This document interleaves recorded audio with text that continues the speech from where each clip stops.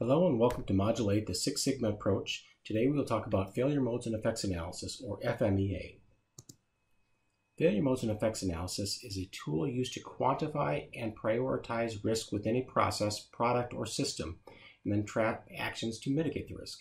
It's essentially a risk management tool. It was first developed in the 1950s and then gained high use by NASA in the 1960s. From there, it became wider spread into the automotive industry and now is widely used across all organizations today.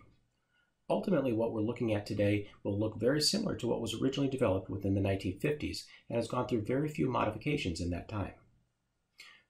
Within FMEAs, there are different types. There are systems, designs, or process FMEAs, depending on the nature of the need. So first question is, why use an FMEA? Most importantly, it focuses on prevention rather than firefighting because it identifies risk. It also prioritizes the risk of potential failures associated with the process. It will allow for the proactive development of process controls to address those issues before they occur, and also mitigates the anxiety associated with the concern of the unknown from product, process, or system changes. This is an important one for a systems engineer to truly understand how this tool can be leveraged. When creating a system or improving a process, there's often anxiety from other business stakeholders about whether something is going to work that has never been done before. FMEA tool can not only address whether those issues are valid or not, it can also suggest whether or not action should be taken. So who and when? Who constructs the FMEA? It can be done by the Six Sigma project team, since we're talking about Six Sigma in this particular case, but it can also be done by a systems engineer, design engineer, or process owner. One thing to consider is that while a systems engineer, design engineer, or process owner could be managing and maintaining the process for creating the FMEA, it should be used leveraging multiple stakeholders and subject matter experts in order to truly be effective. When it should be constructed depends on the particular need. For a project, process, or system changes, it's typically most effective if it's done before implementation. In Six Sigma, this is usually during the improve and control phase, in which case you would create it in the approve phase to assess your risk and then show your risk mitigation actions as part of your sustainment planning. In the FMEA itself, there are two main components. The first is the risk assessment, and the second is the implementation plan. The risk assessment begins and identifies the potential failure modes and the risk associated with their effects. The implementation plan is where you detail steps to address the top risks and then recalculate after corrective actions have been put in place. So in creating an FMEA, there's several steps to follow. The first is to brainstorm and group all potential failure modes. It's important to brainstorm any way that the product, process, or system could fail. And this can be a very exhausting effort, but it's very valuable to get these all done up front before you go and evaluate them individually. You then go to list all the potential effects for each failure mode. So for example, if it were to fail in this particular way, what would happen and what would be the result? From there, you then assess the risk. What is the severity of the failure? If it does occur, how significant and severe is it? Then, likelihood of occurrence. How realistic is a possibility that this could happen? And then the risk of failing to detect. So how likely is it that if it's going to fail, will we catch it before it impacts our final customer? For there, you calculate the risk priority number for each effect and use these risk priority numbers to select the highest priority failure modes and develop a plan to address. At that point, you would then go carry out those action plans, reassess risk, and continue this cycle of going back to step 5 and carrying on until the risk is acceptable to move on. So looking at the process terminology within the FMEA.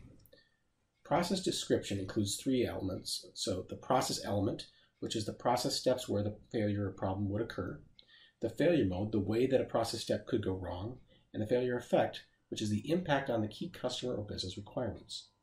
The risk has severity, so how significant the impact of the failure, the occurrence, how frequent the failure occurs, and detection is how likely the failure would not be identified prior to impacting the customer. And then your process assessment has both potential causes and current controls, with potential causes being the factors within the process that enable the defect to occur, and controls being existing methods to prevent or detect the error. Good, bad, or indifferent, what is in place currently. Within each of these ratings, in order to evaluate your likelihood of occurrence, detectability risk, and severity risk, you have to have a rating scale. And this is typically done on a 1 to 10 scale basis. And this here is an example of what a rating scale might look like. For example, from a severity perspective, a 10 out of 10 would be the worst and most severe possible failure. This would be a substantial impact to cost, quality, or customer experience, and a potential consumer safety issue.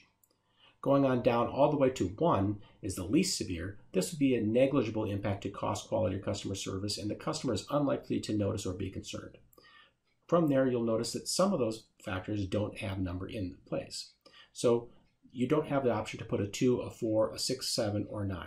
That is very common, and you don't always need to differentiate all the way from 1 to 10, as long as there's good separation in between. Occurrence goes everywhere from once a day to less than once per year. And detectability, a 10 out of 10 would be the defect is highly unlikely to be detected anywhere other than the customer, meaning you have a very high detection risk. A low detectability risk would be is highly likely of being detected at the source of the error. So yes, whether or not this occurs, how severe or not, it may be, but the reality is if it occurs, we're going to catch it and it's not going to impact our customer.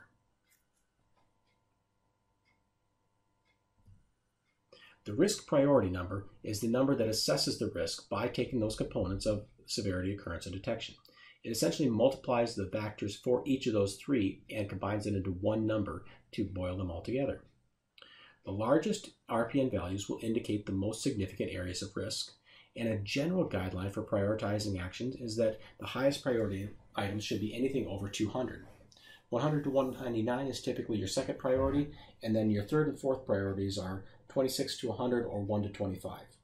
Typically speaking, 1 to 25 is extremely low risk and usually does not require significant effort. 1 over 200 is almost always considered exceptionally high risk and cannot go forward without taking some sort of mitigating circumstances to reduce that level of risk. One of the main shortcomings of the RPN number is that the RPN is essentially just a guideline and must be combined with common sense, intuition, and logic. In fact, when you're assessing this risk, you may not have data to be able to quantify how likely the occurrence is or how likely the detection or severity is because you have not implemented the system and you don't have any way to measure or evaluate it. In those cases, you might have to use best available data, judgment, or intuition. In that case, you have to realize that the number itself can be a little bit arbitrary and is more directional than finite. Take this particular example where you have two RPNs that are rated 160 and 200. Logically speaking, they're both failure modes require action, but mode A requires immediate action because of the liability, because it has a severe 10 out of 10 potential consumer safety issue. That being the case, it still has a lower RPN of 160 versus 200. When you're looking at this in a real-world scenario, you should evaluate and say, these are very high, but just because this is the case, are there any in there that are a little bit lower that you still need to prioritize? Again, you have to look at this directionally. The other thing to consider is ease of implementation.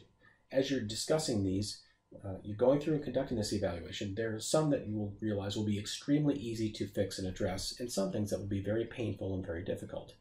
If there's something that is relatively easy to mitigate, even if it's a lower on the priority list, it's still a good practice to do. Some things might be a little higher than you would like, but are very difficult to fix. In that case, you might have to consider whether that's an acceptable risk, and you take that as an acceptable risk by communicating that to your champion and your stakeholders and saying, this is, unfortunately, we'd like to have this better, but we are taking this risk as it is, and that's an acceptable business decision. Here's an example of a risk assessment. The process step here would be putting coffee in the filter. If you were to brainstorm potential failure modes, you could say you could put decaf in the regular, you could add too much coffee, or don't add enough coffee. If we spend enough time in it, I'm sure we could figure out many other ways the key input could go wrong, but for illustration purposes, we'll pick just these three. So then for each of those, look and say what are the impact of the key customer business requirements. If you put decaf in the regular, the customer does not get the caffeine in the coffee, and they would assess that a severity of 8 out of 10. Potential cause could be that what is the key input variables go wrong. If it's all the coffee is stored together or several pots of coffee are made at the same time, those are potential causes in there, and your likelihood of occurrence is much higher for the second one. And then current controls, The coffee comes in black bags, decaf comes in bright red. It puts a detection risk, a likelihood detected of 5. In those cases there, those would give RPN values of 120 and 240. Going down a little bit further, to add too much coffee, the customer thinks it's stronger or weaker than it's expected. It certainly is less severe than the customer not getting caffeine, which is the point of why they're purchasing the coffee. The likelihood of occurrence is significantly lower, and the likelihood of detecting it, even if it does happen, is also much lower. The risk of detection is much lower. For that case here, the bottom two have much lower RPNs of 30 and 10.